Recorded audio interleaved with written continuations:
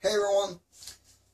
When it comes to FPS, I really think it is not everything, but I have to admit it is really fun to see a very big number on the chronograph.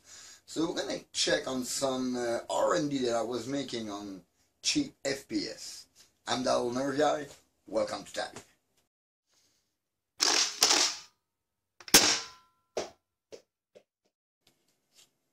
Cheap FPS. What I was meaning is something that maybe could achieve 500 FPS without costing $500. Basically, I tried different options. I first tried this little guy here. This is basically a bicycle pump. This is a CO2 inflators. It works with those 20 gram cylinder. This was not super conclusive. It will require a little engineering to raise the pressure inside this little nozzle here. I already have some solution. I already checked that out, and I found out that I could make that thing work with regular 16 gram cylinder if I can just add a little piece of CPVC at the bottom to compensate for the lost space of the cylinder. It's not straight. It needs to be straight. But yes, this thing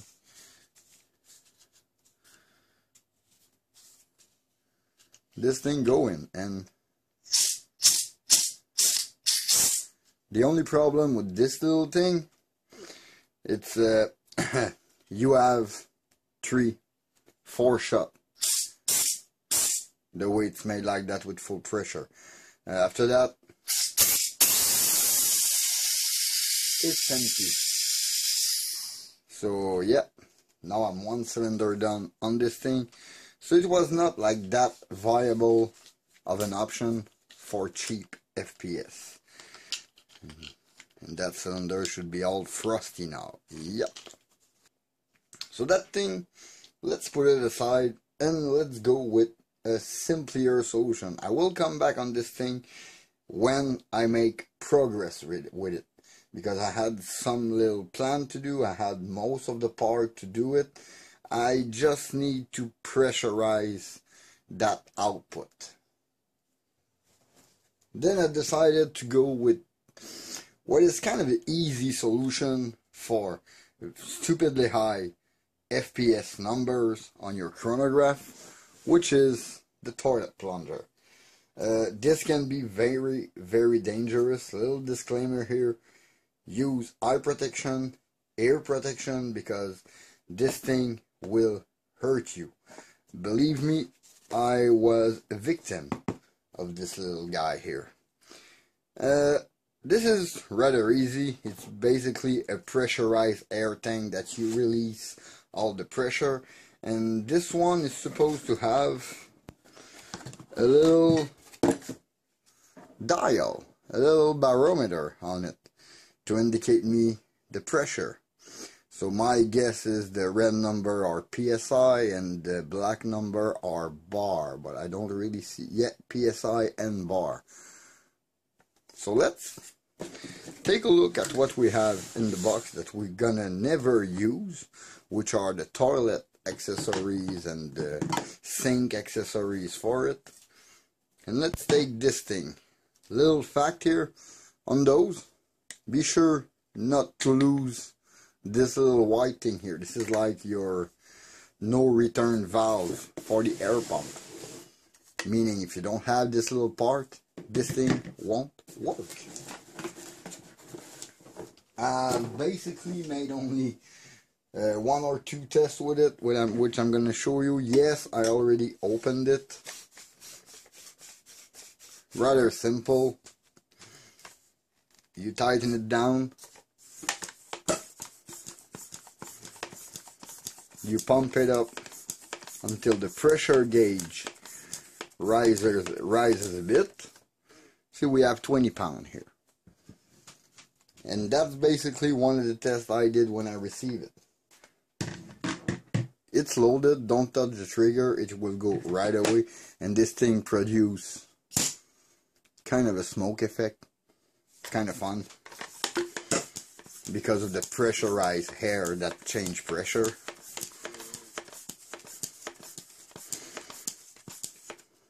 Okay, we have about 20 pounds like I was doing earlier. Let's put a dart in a worker barrel, and that's no more than what I did for test.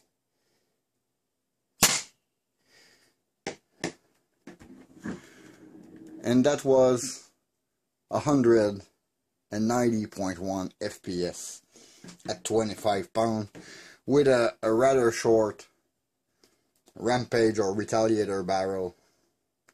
This is very promising. But notice there is two little holes on this clog remover. So let's block those two little holes here. My goal is really to install it tight around here so no air will leak from both little holes when I fire.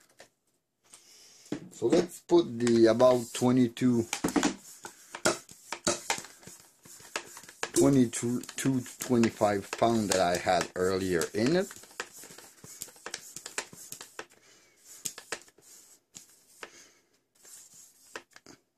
Yeah, that's about it. And let's retry the same test with the same max dart. Let's install it.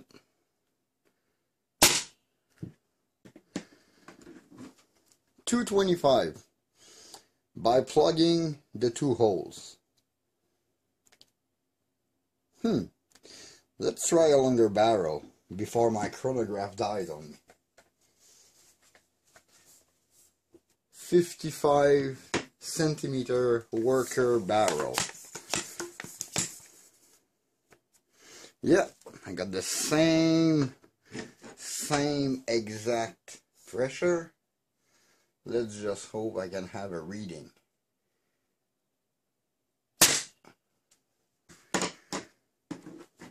Same pressure, 353.2.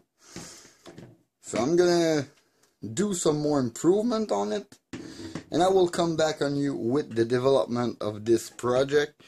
My goal is to have this one as a prototype rig and maybe use a battery powered one for the final version.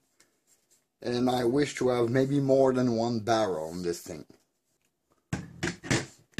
So that's only the beginning of the Blasterminator project. Let me do some more research and I will come back to you with a part 2 of this video, at least trying to cross the 550 FPS number with my barrel and maybe more, improve it to be more functional. That's gonna be fun. Until next time, you can always follow me on Facebook and Instagram at @ThatOldNerveGuy. Please leave a like and comment, subscribe for more content. Don't forget to hit that bell to stay notified for my latest video. This was Dave Fatag. Thank you for watching. See you next time. Bye.